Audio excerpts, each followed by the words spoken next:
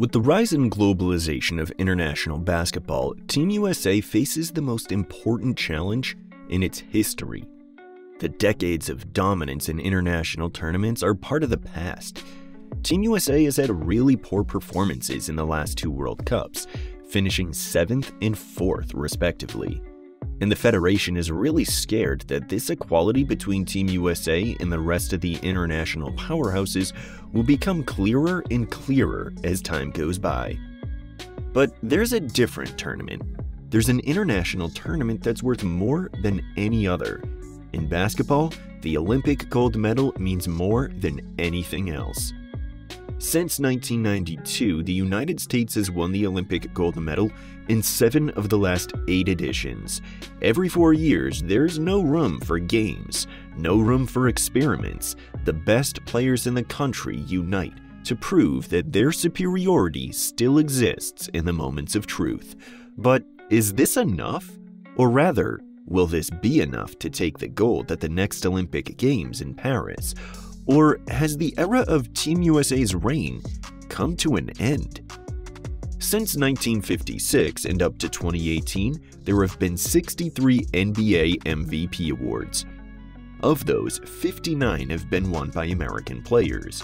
Only Hakeem Olajuwon, Steve Nash twice, and Dirk Nowitzki have been able to lift this trophy as international players. However, since 2019, there has not been a single American who has been named regular season MVP. Not one. Giannis Antetokounmpo, Nikola Jokic, and Joel Embiid have hogged the trophy for 6 seasons. There's no doubt that the globalization of basketball has been the cause for the rest of the countries to improve a lot in their ability to develop new athletes. Not only the MVPs, but many of the players that any fan would consider as elite superstars in the NBA are international. Something that has undoubtedly caused the rest of the national teams to see potential to beat Team USA. No, it's not utopia anymore. Teams like France, who have just placed 2 top prospects at the top of the draft 2 years in a row, and who can field a roster made up almost entirely of players in the best league in the world. Not only do they have incredible young talents like Victor Wembanyama, Bilal Coulibaly, or future team members Alexander Sarr or Zachary Risache, but they also have players with great NBA experience, veterans like Nico Batum, Evan Fournier, or Rudy Gobert, not to mention the always tough European teams, Nikola Jokic's Serbia, Giannis Antetokounmpo's Greece, Luka Doncic's Slovenia, or the surprising Germany of Franz Wagner, and for some reason, the best FIBA player in the world, Dennis Schroeder. Anyone can pull off the surprise. Or like Canada, who has a stacked roster that every year seems better than the last. Their depth at perimeter players is unheard of for a team other than Team USA. Shai Gilgeous-Alexander, Jamal Murray, RJ Barrett, Andrew Nembhard, Andrew Wiggins, Nickeil Alexander-Walker, Lou Dort, Dylan Brooks. The fact that Canada beat Team USA in the last World Cup was not a fluke. It was not an anomaly. That roster is capable of competing, position for position, with practically any team that the United States is capable of producing. Or well, to be honest, maybe not yet. The reason is simple. The roster that Steve Kerr has assembled this year can be considered one of the best in history. Name for name, it's hard to think that a team could be better. LeBron James, Stephen Curry, Kevin Durant, or Anthony Davis are or have been authentic superstars of the elite level. Completely legendary players who have led their generation in the NBA. Others like Jason Tatum, Joel Embiid, or Devin Booker are established superstars who still have a long career ahead of them. But in addition, players like Anthony Edwards, Tyrese Halliburton, or Bam Adebayo represent the next generation that will take over from the unmatched current crop. As if that were not enough, they also have the best role player in the league in Jrue Holiday, the best perimeter defender in the league, who has also proven to be a natural-born winner. Honestly, I can't think of anything they're missing. This group of 12 players could compete toe-to-toe with a combined team from the rest of the world. Do you think I'm crazy? Tell me which starting five could compete with Steph, Ant-Man, LeBron, KD, and Embiid. We're talking about practically the best players of their generation. And even though some of them may be past their prime, they're still considered some of the absolute elites among the entire NBA. And that brings me to my next question. Is this the best Team USA ever? Is it better than the '92 Dream Team? Is it better than the 2008 Redeem Team? Well, let's take a look at the numbers. Let's start with the most recent. A lot of people talk about the 2008 Redeem Team being one of the best rosters ever. I mean, they had Kobe Bryant, LeBron James, Dwayne Wade, Dwight Howard, Carmelo Anthony. But to be honest, that team was incredibly young. In fact, there was only one player over the age of 30, and that was Jason Kidd.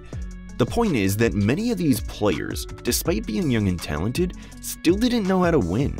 In 2008, only Kobe, Wade, and Tayshaun Prince knew what it felt like to win an NBA championship. Not only that, but the only player on that roster who knew what it was like to be a regular season MVP was Kobe Bryant, who had won it for the first time just a few months earlier. And the only one who had won a Finals MVP was D. Wade, when he won with the Heat in 2006.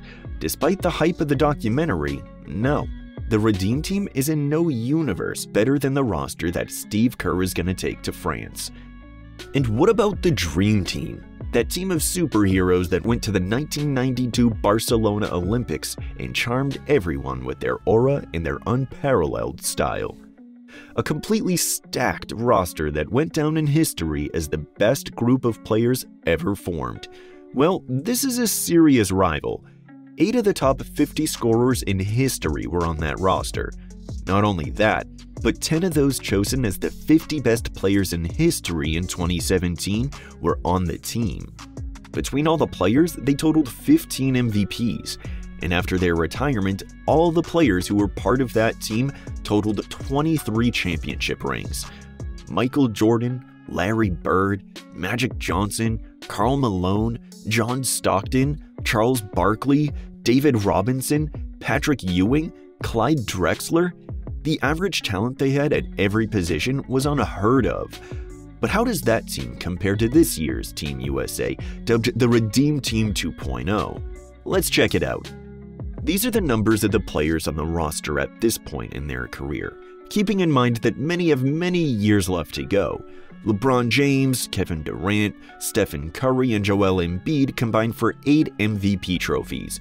Although with players like Anthony Edwards on the roster, we can expect that number to increase. Between LeBron James, Kevin Durant, Steph Curry, and Kawhi Leonard, they combined for another 9 Finals MVPs. In addition, players like Jrue Holiday or Anthony Davis know what it means to be a key part of the winning team. In fact, among all the members of Redeem Team 2.0, they have 16 championship rings, a figure that should increase even more during the next decade. As for the scoring numbers, there are only 3 players on the roster that today are in the top 50 all-time, those being LeBron, KD, and Steph. However, if Anthony Davis, Joel Embiid, Jason Tatum, Devin Booker, and Anthony Edwards continue playing like they've been, they should be able to make it during their careers. That would equal the number of 8 that the Dream Team had. Finally, 5 players from Kerr's roster appear on the list of the top 75 players in history that the NBA published for its 75th anniversary in 2022. LeBron, Durant, Steph, Kawhi, and Anthony Davis. However, any player on the current roster could end up making this list in the future if the collective successes accompany him. All except one. Maybe Jrue Holiday won't be able to make the cut, but have you noticed? Okay, the numbers show that the 1992 Dream Team is superior, but you have to look at the situation with perspective. We're comparing the careers of a group of players already retired with the careers of a group of players who, on average, still have a few years of career ahead of them. It's an unfair comparison. In fact, it'll be fair to compare the two teams when the entire current generation is retired. However, the quality of this new version of the Redeem Team is unprecedented. for the simple fact of being the only one that perhaps name for name can be compared to the best team ever assembled. Now, the 92 Dream Team managed to win every game of the tournament with an average margin of victory of 43.8 points. And if international basketball has taught us anything, it's that this is impossible today. However, the most conservative expectations about this team say that they have to win absolutely every game with ease. In the last dance of a golden generation, I don't just think that they'll do it, but deep down, I know they will. Olympic gold. It's just a matter of time. And then the US will be able to say that they are world champions.